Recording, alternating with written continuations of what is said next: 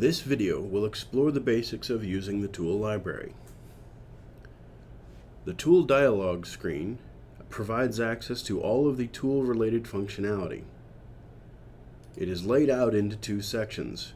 The upper section is the tool library, and the lower section is the tool layout. The Add Tool to Layout button is in the middle, which moves the highlighted tool from the tool library to the tool layout. The tool library can be used independently to select, preview, edit, create, or import stored tooling. The tool layout consists of the layout graphic and the methods to move, change length, delete, and copy installed tooling. The tool library can be accessed from either the Job Setup tab or the Run Edit tab.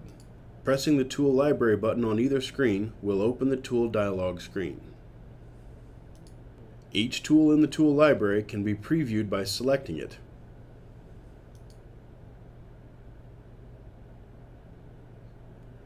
Selecting a tool for the tool layout can be achieved by using the following steps. Select upper or lower tool and verify the tool folder path.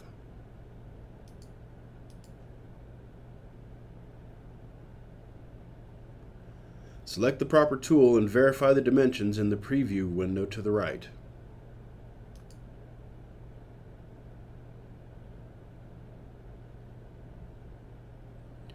Press the Add Tool to Layout button. To select the upper or lower tool folder, click on the upper lower tool button in the upper left-hand corner of the screen. Verify that the path shown in the address bar is correct. If it is not, the folder can be changed by clicking on the Browse button, navigating to the proper folder, selecting it, and clicking the OK button. This folder will now be the default folder for either the upper or lower tooling files.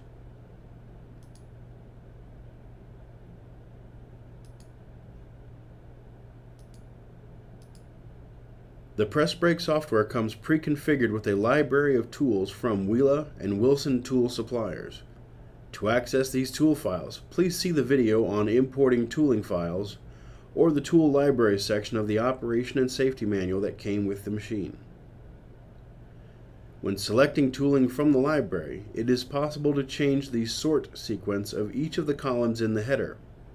Clicking on the header once will sort the tooling lowest to highest with the lowest numbers at the top. Clicking a second time will change the sequence to the highest numbers at the top.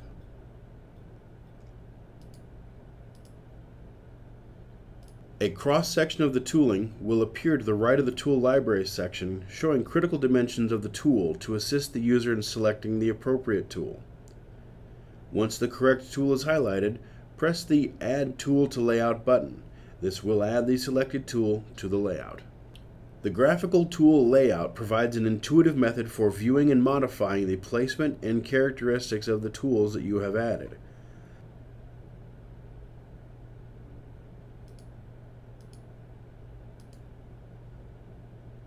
Once the tools have been added to the layout, selecting a specific tool can be done by clicking on the tool in the display. Selected tools will be highlighted in light blue. By default, the tool will be placed in the center of the largest open area available. If there are other tools loaded in the machine, the new tool will be set to the left of the current tool. If there is not enough open space to accommodate the tool, it will be placed to the left of the center with the red cross-hatching pattern indicating the interference zone.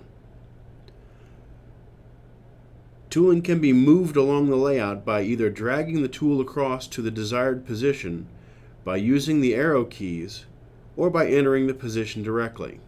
To drag the tool to a desired position, click on the tool to highlight it, move it to the desired spot, and release.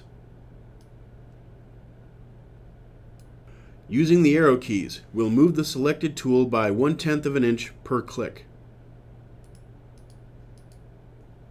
The tool will shuttle across in 1/10 of an inch increments in the direction of the arrow if held down. To quickly move a tool to a desired position, it is possible to type in the left edge, right edge, or center location directly. Double-click on the tool in the tool layout to open the tool length and location box. Specify the type of location and then type in the location in the field to the right.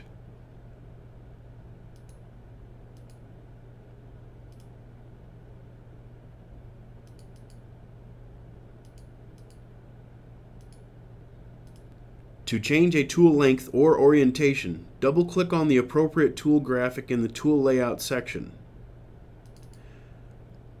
The Tool Length and Location dialog box will open and allow the user to edit the length, position, and orientation of the tool, as well as add a die or punch holder if necessary. Please note that changes made with this dialog box will only affect the specific tooling used for this particular program. It does not change the original tool file itself. For more information on tooling, please see the Tool Library section of the Operation and Safety Manual that came with the machine.